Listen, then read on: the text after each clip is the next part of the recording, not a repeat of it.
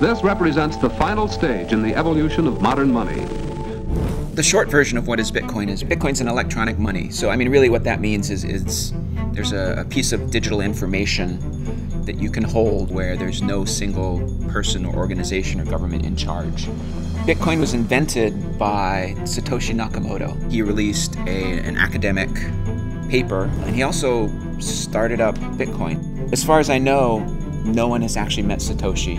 No one knows who he or she or they are. Money should be something of value.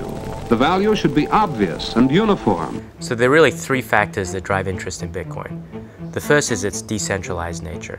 It's absolutely absurd for any government to tell someone what they can do with their own money if they're not harming anyone. The second is its anonymity. Bitcoin has been widely used by a website called Silk Road, which allows pretty much everything to be bought and sold. And the third thing is its zero transaction costs. It gives people a deflationary store of value that's easy to send anywhere in the world, and that's revolutionary. There aren't that many people who are passionate enough about their politics that they will adopt a new currency. And there aren't that many people breaking the law, in wholesale ways.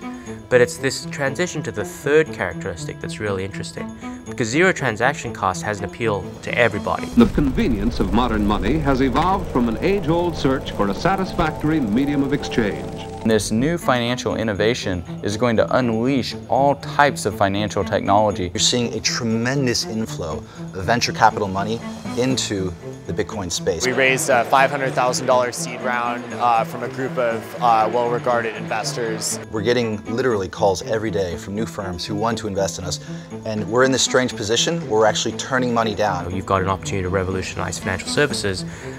Tens of billions, hundreds of billions of market cap at risk. If that comes under pressure, then it's like squeezing a balloon. Market value has to be created somewhere else, ideally in these new companies. I think sort of the litmus test for all this is, can I feasibly present this to someone who hasn't seen it before, even my mom, and can she reasonably use it? People will find out how useful it is as they come to use it. It is the protocol for money on the internet. So in 20 years, when computers trade value with each other for whatever reason, they'll use Bitcoin or its successor to do that. Money is information, and it should move at the speed of information. Bitcoin does that, and nothing else can do that. Ask yourself, which is more important in your life, money or email? And I think most people will say money, so this is bigger than email. All sorts of things have been used as currency throughout time. It's not as if the dollar was handed down, Moses came down and said, here, we must use this dollar. We just have to open up the doors of the way people think about money.